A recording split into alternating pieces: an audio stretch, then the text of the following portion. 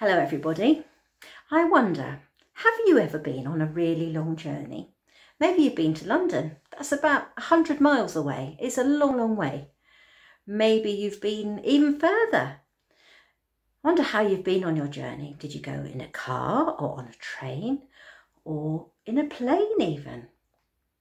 Well, our story today is about Mary and Joseph. Do you remember them from last week? Mary had an angel visit her and Joseph saw an angel in his dream.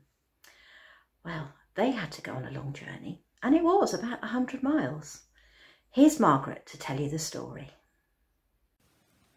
Last week you heard how Mary was visited by an angel and that the angel told her she was going to have a very special baby called Jesus, God's Son. Well, in today's story, Mary and Joseph don't have to wait much longer. Mary and Joseph were really excited. Their baby was to be born quite soon. They were busy getting everything ready for him. Left, right, left, right, left, right. Some soldiers marched into the town and made an announcement. Everybody has to go back to their own town, the town where they were born, to be counted. Left, right, left, right, left, right. They left the town. Oh no, thought Joseph. I was born in Bethlehem. That's a long way from here. Mary, we've got to go on a long journey. You need to get ready. Oh, Joseph, I can't go on a long journey. I'm so tired. We have no choice. Gather together some clothes and some food for the journey. I'll go and get the donkey.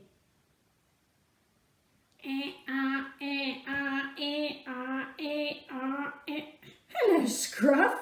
What are you doing? You heard there was a donkey in today's story and you thought you'd be the donkey. Yes, I can see you've got donkey's ears. And I have to hold his face like that, do I? Over there, so everybody can see the donkey. Okay. Mary climbed very carefully onto the donkey and they started on the long journey to Bethlehem. At first, the donkey went quite quickly. Trip, trop, trip, trop, trip, trop, trip, trop, trip, trop, trip, trop, trip. But he began to slow down as he got tired. It was a long way, and Mary seemed to be getting heavier. Trip, trop, trip, trop, trip. Oh. Fortunately, they did make lots of stops, so the donkey was able to lie down and have a rest. When he woke up, he was much more energetic. Trip, trop, trip, trop, trip, trop, trip, trop. Then he slowed down again. Trip, trop, trip, trop.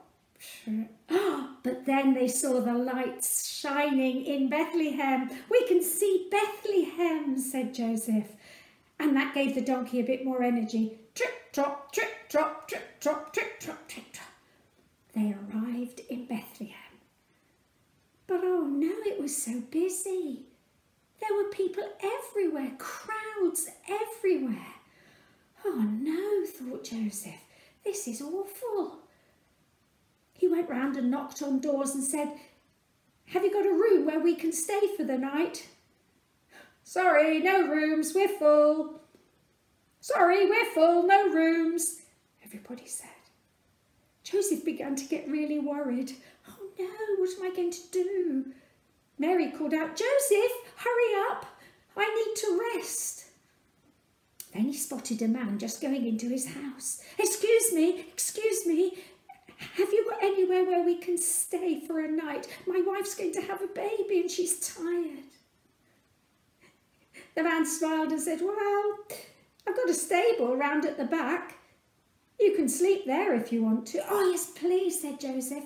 That'll be brilliant. Yes, please. So the man led the donkey and Mary and Joseph round to the back of the house to a stable. The donkey was so tired, he just laid down and went to sleep. while he was asleep, something amazing happened. Yes, that night in Bethlehem, Mary had her baby. Mary gave birth to God's son.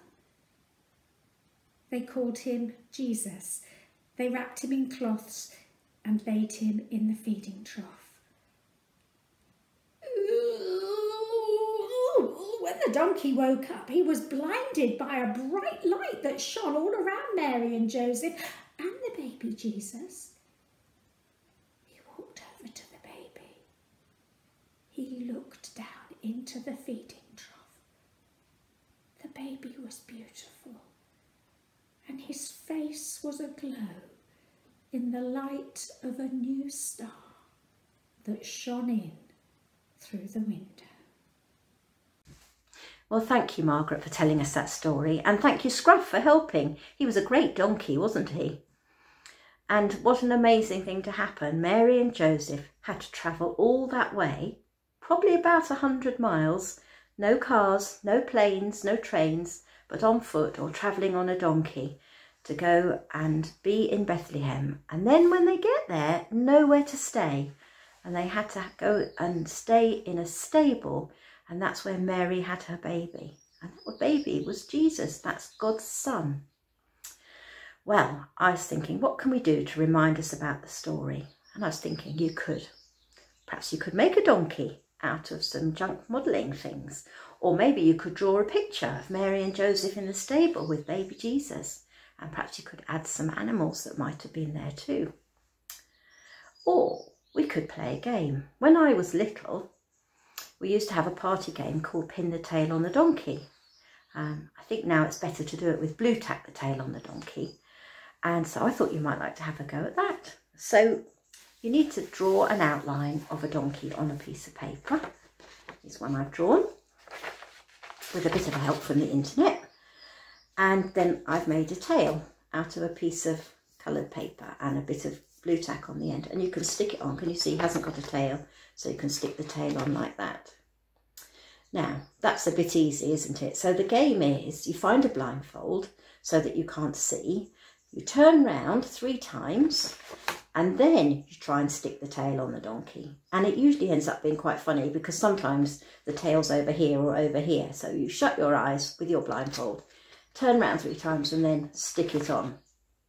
See, that doesn't look right, does it? And you can all take it in turns. And if you each have a tail, you can see who's got the closest. And it's quite a fun game to play. So that's called Pin the Tail on the Donkey. Well, I just thought we'd say a prayer before we finish, and just thinking about how Mary and Joseph trusted God because they knew that he loved them and that he was always with them, and that whatever happened, he was going to be with them and wouldn't let them down. So let's pray. Father God, thank you that you love each one of us. Thank you that you are always with us, and thank you that we can trust you. Thank you for Mary and Joseph and how they did as you asked them and they trusted you. And thank you most of all for sending Jesus to be born a little baby for us. Amen. Well, that's great. We'll see you all next week. Don't forget to have a look on the website to see at the resources, and there's some more ideas of things you can do there. And also, why not sign up for the Christingle service on the 20th of December? Just check out on the website and there's a registration form and you can join us. That would be great to see you there. So have a great week and we'll see you all next week for the next instalment of the story. Bye.